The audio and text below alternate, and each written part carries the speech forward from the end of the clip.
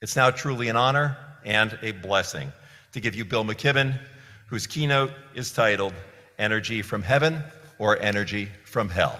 Bill McKibben.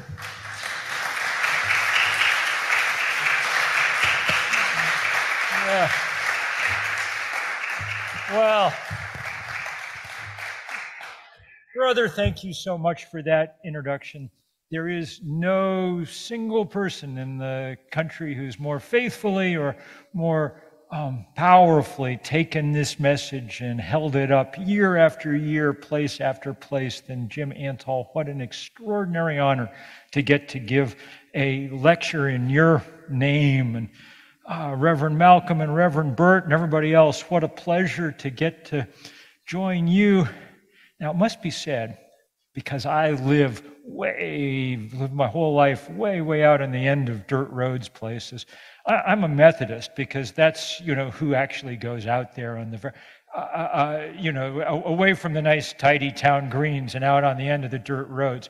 But I grew up in the UCC, and my spiritual formation is entirely dependent on Hancock United Church of Christ in Lexington, Massachusetts, and on Henry Clark and Ed McLean and the other wonderful people who ran that congregation. So if you have trouble with what I'm saying, it's their fault, and take it up with them. That's where I learned how to think about the world. I want to say just a few things today. We've only got a few minutes, and I'm going to speak just on the most powerful and important notes I can hit. And I apologize in advance for the fact that some of them are a little daunting, because we live at a daunting moment. When I wrote that book in 1989, the first book about what we now call climate change, what we back then called the greenhouse effect, I think the year I was thinking about was probably 2023, because last year was the year when it became just absolutely clear how fundamentally human beings were disrupting the processes of this planet. We had the hottest days ever recorded on this earth. Our records with thermometers go back about 250 years, but scientists are good at extending those records with proxies, with glacial cores and lake sediments and things. And so they were very insistent on proclaiming that the hot days last year on this planet were the hottest days we've had on this earth in 125,000 years at a bare minimum. 125,000 years ago, the anthropologists tell us, was when people first started etching symbols on bones and things. So no human society that we would recognize as a society has ever lived on a planet as hot as the one we are living on, and the results are already perilous. I could list for many hours all the things that happen when you begin to turn up the thermostat on this earth, but we saw them last year. One of the first things that happens is you get, because warm air can hold more water vapor than cold, evaporation and then drought. And when it's hot and dry, things catch on fire. Those of you in this building will remember that we spent a large part of last summer sucking the smoke of those wildfires that decimated the glorious boreal forest of Canada.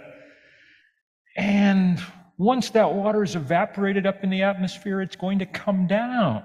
It comes down now in deluge and downpour, whose only precedent is, the story of Noah. Vermont and New Hampshire got to feel that sting last summer like never before. We had the biggest rainfalls in our history. And we were reminded what happens when rain falls on places with steep slopes and narrow river valleys. What happens is hideous flooding. In Vermont, our capital city is still a shadow of itself. A quarter mile from where I live, we lost a a trailer house that disappeared in a landslide. We couldn't get in and out of town for days because every road was. But Vermont and New Hampshire and the US in general are still rich enough that we can begin at least to talk about recovering from these things. That's not true in the rest of the world. A few weeks after the rain stopped here in New England, in Libya, they had the biggest rainstorm they've ever had. So big that in the course of a few hours, the rushing rivers wiped out a couple of dams and then swept into a coastal city where it swept 10,000 people out to sea. They drowned in the course of an hour. That's the kind of weather that sometimes people describe as biblical. And it is the kind of thing we now see on a regular basis around the world, especially in those places that have done the least to cause the problem. Libya is in Africa, a continent which has produced 3% of all the greenhouse gases in the atmosphere, but is taking more damage than any place else. This country, with 3% of the world's population, has produced 25% of those gases. No country will ever catch up with us, and it's all still up there. The carbon dioxide that poured out of the tailpipe of my family's maroon Plymouth Fury when I was getting my learner's permit at the age of 15 in suburban Boston is all still up there in the sky, trapping heat. Which makes this not just an extraordinary practical problem, but the greatest justice problem that the world has ever faced, and thus, by extension, the most difficult and thorny theological problem, I think, that we've ever run up against. We've made ourselves, in short order, larger than God. We are able to determine where the seas rise, when the seasons take place, what storms appear, on and on and on. And in the process, instead of loving our neighbors, we're drowning our neighbors, we're sickening our neighbors, we're making it impossible for them to grow the food they need to eat, on and on and on. It is a dismal picture, and it is getting worse fast. We've raised the temperature of the planet 1.5 degrees Celsius so far. That's about 2.5, it's almost 3 degrees Fahrenheit. We're on path on our current trajectory in the lifetimes of people in this room to raise it about 3 degrees Celsius. If that happens, the implications are too large to almost bear talking about. Just to give one example of that current trajectory, the UN says it will be sufficient to produce between 1 and 3 billion climate refugees. That's the number of people who will have to up and leave their homes because it will be too dry, too wet, too hot to live there any longer.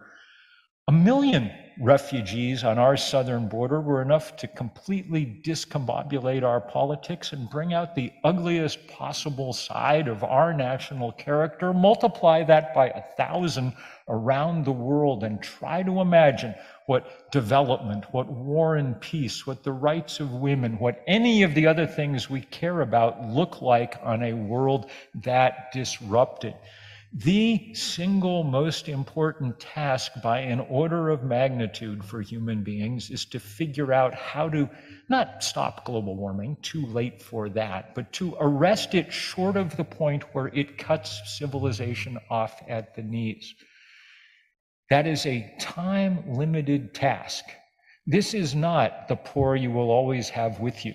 This is the Intergovernmental Panel on Climate Change telling us that if we haven't cut emissions in half by 2030, then we cannot meet the targets we set in Paris. And in the process, we will produce poverty on a scale that we can't even begin to imagine. 2030 is, by my watch, 5 years and 7 months away. That doesn't give us much time to work. It would be a difficult task, even if everybody was working in good faith. But as we'll see in a moment, not everybody is. Before we get to that, let me just say that though I've given you bad news, there is good news, and good news aplenty. And it comes, in this case, above all, from the world's scientists and engineers who have worked a real water into wine miracle over the last couple of decades. They have reduced the cost of energy from the sun and the wind 90%, to the point where, as of this moment, we live on a planet where the cheapest way to produce power is to point a sheet of glass at the sun. That is an almost unbelievable gift. It allows us to imagine rapid progress, not perfect free lunch. There is no utopia on these shores anyway.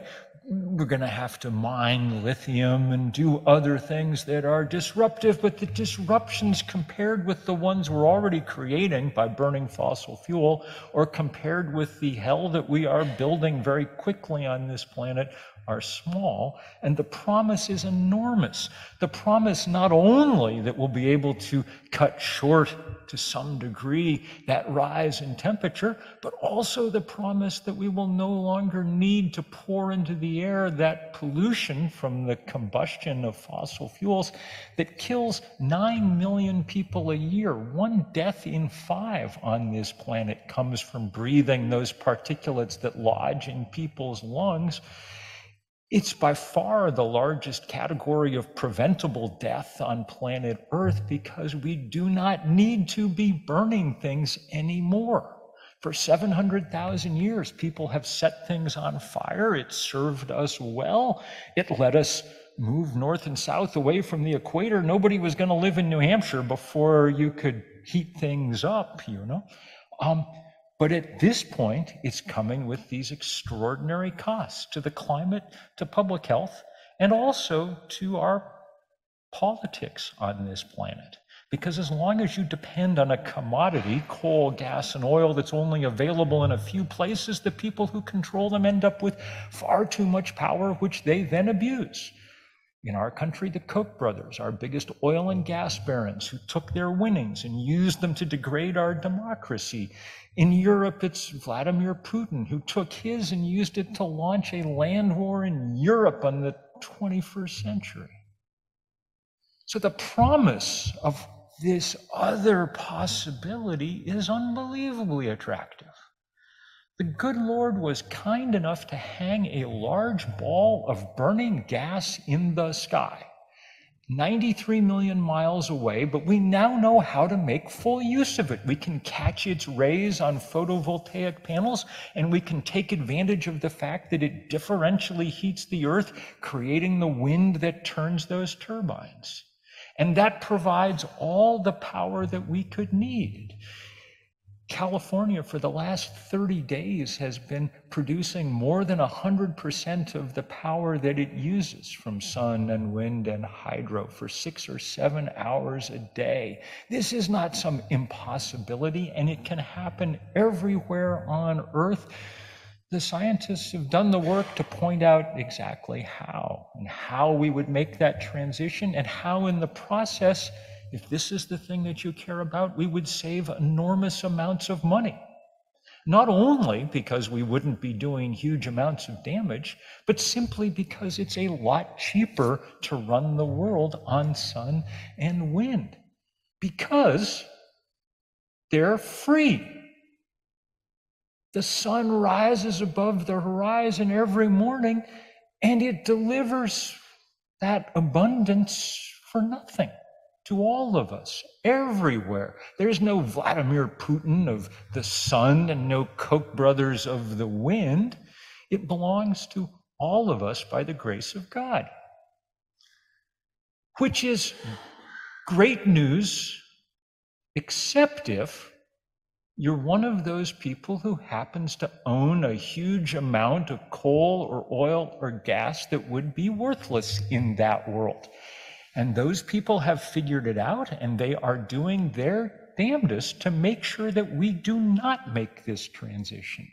If you have any doubts, they're at this point willing to talk about it quite openly. The CEO of Exxon gave an interview to a couple of journalists from Fortune magazine a couple of weeks ago, in which he said that Exxon would not be ever in the renewable energy business because it did not offer above average returns to our shareholders. Because, and here I return again to the idea, because the sun and the wind are free. They are gifts to us. And that is good news unless you prospered by making people pay every month for another installation, another quanta of the energy that you control the reserves of, that you own. So we're at this remarkable moment when, with the wit and intelligence that God gave us, we could make an absolutely epic transformation for our species, and in the process manage to make ourselves a little smaller, to take up a little less space on this earth, to cast a smaller shadow. But we have to do it fast. This is, what do they say on TV? This is a limited time offer, okay? Because once you pass certain points, once we've melted the Arctic, nobody has a plan for how you freeze it back up again, okay? Once you've turned the Amazon into savanna, which is what is happening at the moment in real time, nobody has a plan for how you grow a rainforest there again. Once you raise the surface of the level of the sea to the point where it's inundated our coastal cities, there is no way to drain it back, not in human time. So we have to act fast. And we have to act forthrightly. We have to be willing to take on what I believe in the good book they called the powers and the principalities. Is that right, Jim? Is that? And in this case, those are those forces that want to, for their own selfish reasons, delay this transition so that their business model lasts another decade or 2 or 3, even at the cost of breaking this planet. That is in some ways, political task, and there is no way around it. We're not having an argument about the science of climate. That's pretty much over, and it has been for a long time. What we're having is a fight, and a fight is usually about money and power, and so in this case. And that means that we have to use the tools that we have, which is not extraordinary amounts of money, okay? That's the power that the fossil fuel industry has. And they use it very strategically. They purchase congressmen and senators. They have armies of lobbyists, so on and so forth. We won't be able to match that money, but we can build movements. That's the other strategy for change on our planet. And it's a relatively new strategy. The two great inventions of the 20th century were the solar panel and the nonviolent social movement. And the nonviolent social movement came from the margins. It came from Gandhi, and it came from Dr. King, and it came from a million other people whose names we have forgotten if we ever knew them. But it provides a possibility for real change fast. And that means that if you and your congregations can join in this fight, there are things you can do close to home, and those things should be taken seriously, and it's a good idea to worry about the light bulbs in the sanctuary and to talk to the sexton about what the thermostat's set at and to worry about whether or not you're using plastic to, and are there solar panels on the roof and so on and so forth. But that's not, in the end, how we're going to solve this. In a sense, that plays into the great American obsession with the individual in all things. I'm happy that I have solar panels on my roof. I'm happy they connect to an EV. But we're not going to win this fight one Tesla at a time. The most important thing an individual or an individual congregation can do is join together with others in movements big enough and sharp enough to change the basic economic and political ground rules here in time. And that's going to take all the congregations that we can muster, but it's going to take them being willing to work even outside the boundaries of the church in these broader coalitions that make change happen. Those coalitions are here. People are doing good work. Many of the people doing good work are young people. That's who I started 350.org with, 7 college students. That's who ran those divestment campaigns on college campuses, and having gotten that training, went out and formed the Sunrise Movement and brought us the Green New Deal that was the precursor to the Inflation Reduction Act, Congress finally beginning to take some action here on this crisis. So the young people are doing their part.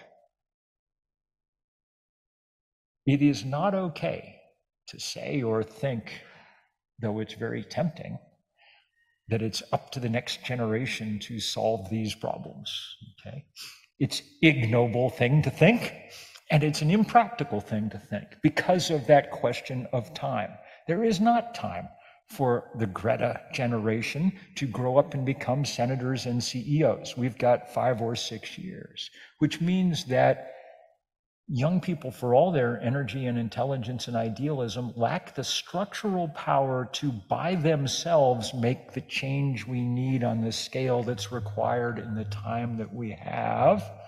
Looking at the demographics of this congregation and imagining the demographics of UCC congregations across America, let me say, I think all the gray hair is a very good thing.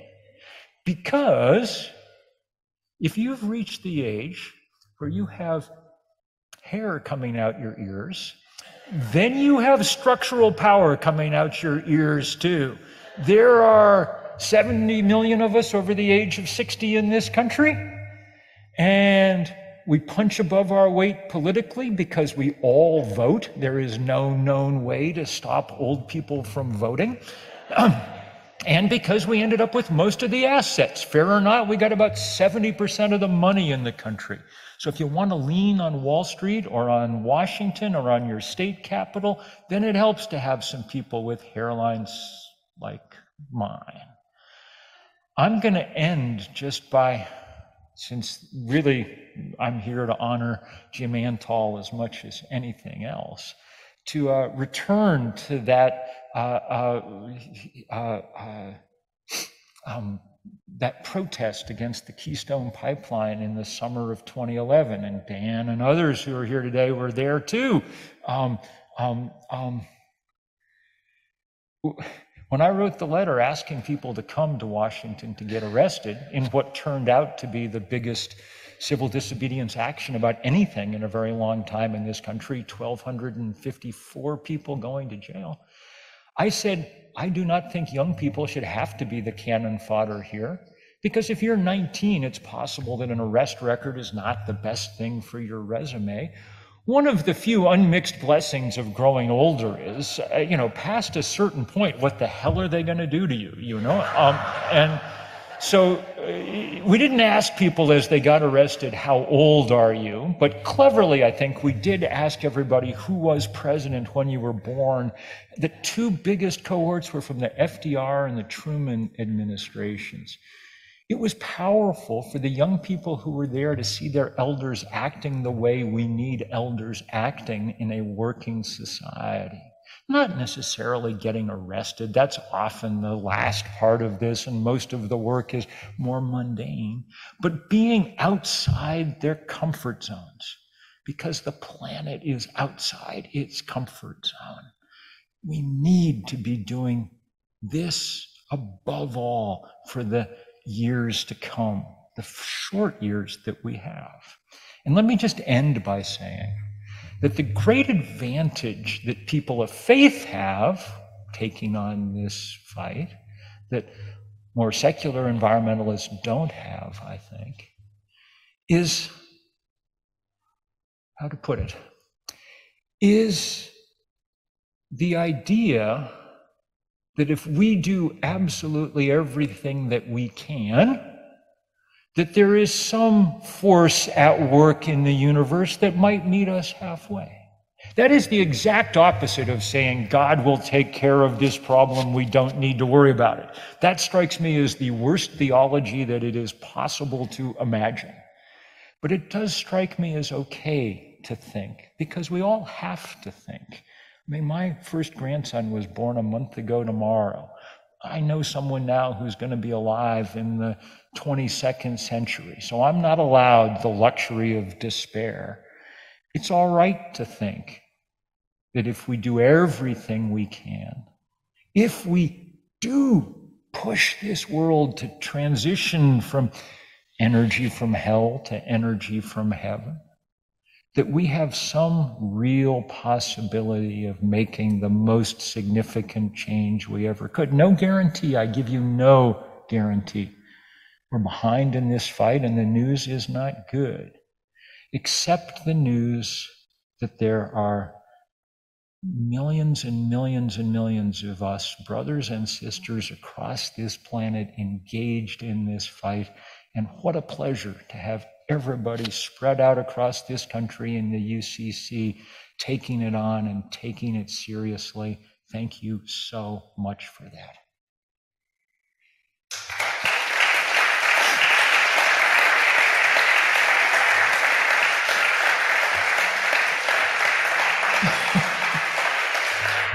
Thank you. Thank you so much, Bill McKibben. As we allow for a microphone to be passed to someone in the pews there for our first question, we'll just take this opportunity to thank you and pray that some ministers in the audience were taking notes and will translate your words into their sermon for tomorrow. That was a powerful message. As I've learned from Jim Antal, to have some authentic hope, we need some authentic truth, and you were able to give us both today. So thank you very much. We'll now look to those who are gathered in Hanover to see if we have a first question for you.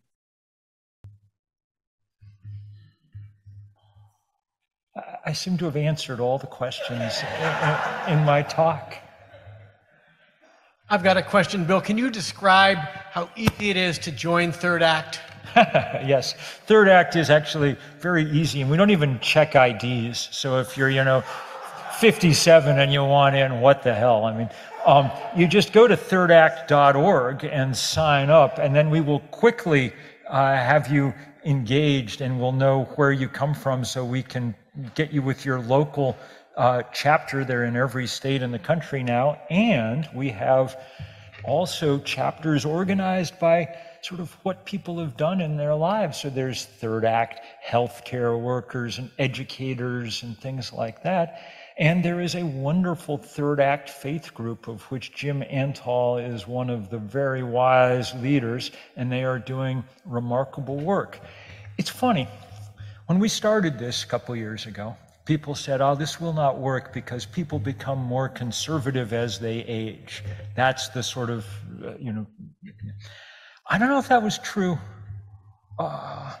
once upon a time, may have been, but it's not true, I think, of this generation of older people. If you're in your 60s or 70s or 80s now, your first act was in this moment of incredible dynamic cultural, social, political change, where we started taking women seriously in public life, the height of the anti-war movement, the apex of the civil rights movement, and for these circumstances, the first Earth Day in 1970, when 20 million Americans, 10% of the then population of the country, took to the streets, the biggest demonstration in American history, and enough within 18 months to have produced the Clean Air Act and the Clean Water Act. And I mean, think about what it was like to live in a time when Congress would actually respond to the demands of people and do it quickly and dramatically. We need that very much again. Earth Day is Earth Day 1970 remains a kind of iconic moment. And it's one that we're going to try to recreate in certain ways in the year ahead. I can't really talk too much about it yet, but stay tuned, because the summer solstice next year, I hope, becomes, well, a kind of, you might call it a sun day, when we manage to get across to the world what this possibility for transformation really looks like and how it can happen fast. Thank you for that response. Michael, I turn it to you now to tell us if we have a question from the audience. Yeah, Bill, I have a question here for you from Van Carter. Have we not passed too many tipping points by now to ever return the Earth to where it is even today? We've crossed a certain number of tipping points, there is no question, and there are things that we are never getting back. And that is just part of,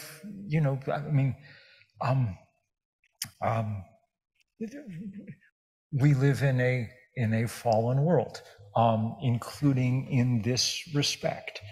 And that is painful to watch. Some great nature writer, Aldo Leopold maybe, said that the price of loving the natural world around us is to live in a certain amount of pain as we watch it change. And that has been certainly the story of my life. But there are plenty of lines we haven't yet crossed and that we can still stop short of, we hope.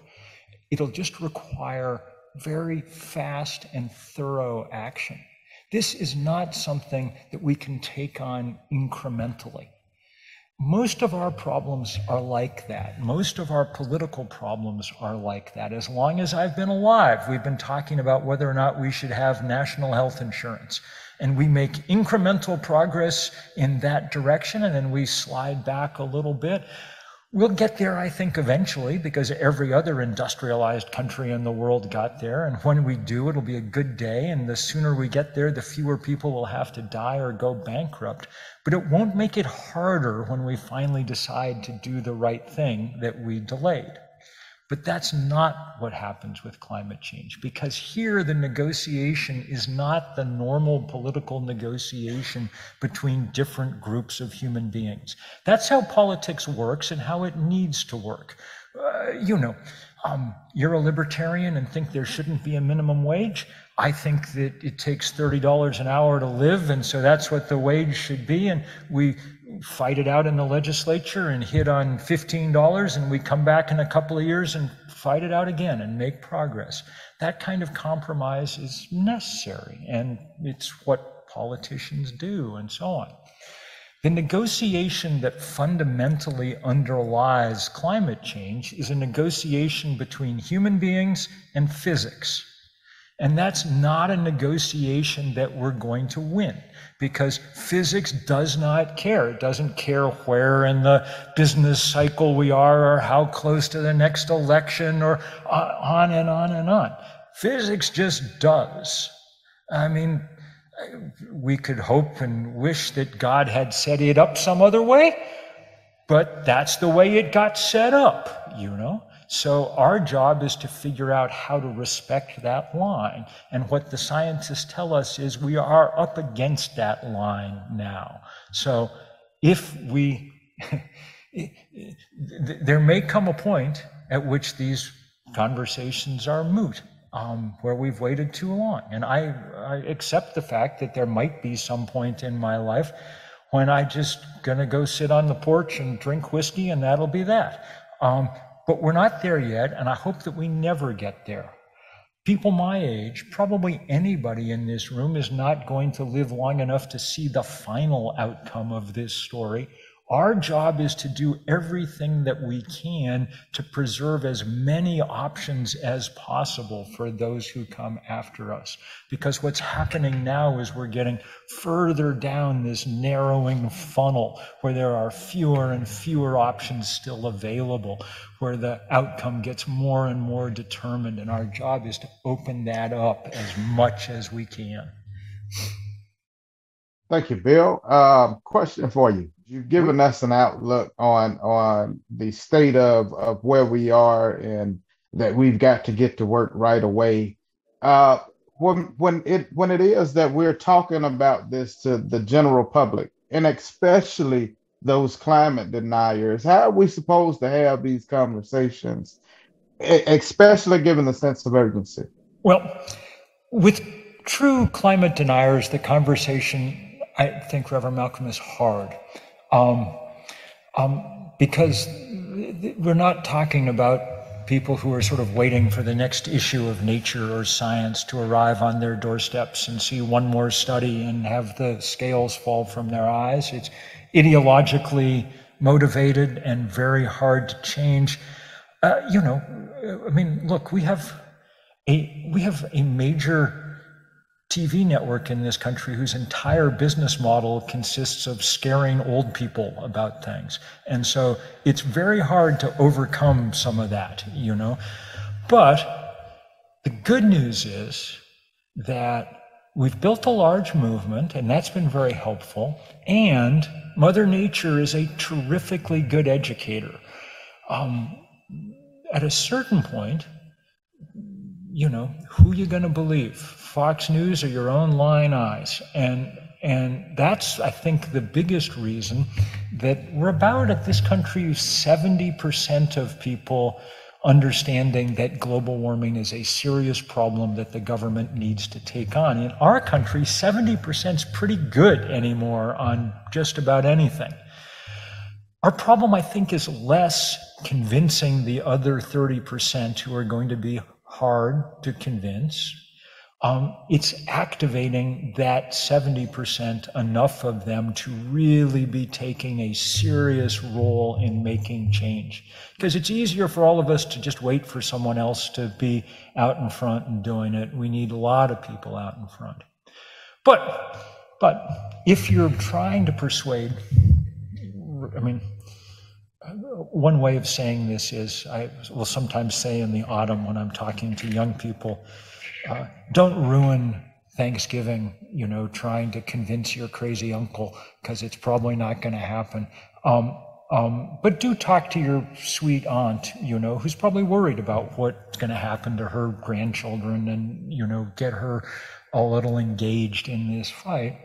And one of the ways to do that, of course, that's especially available to us is to take it from a faith and religious framework.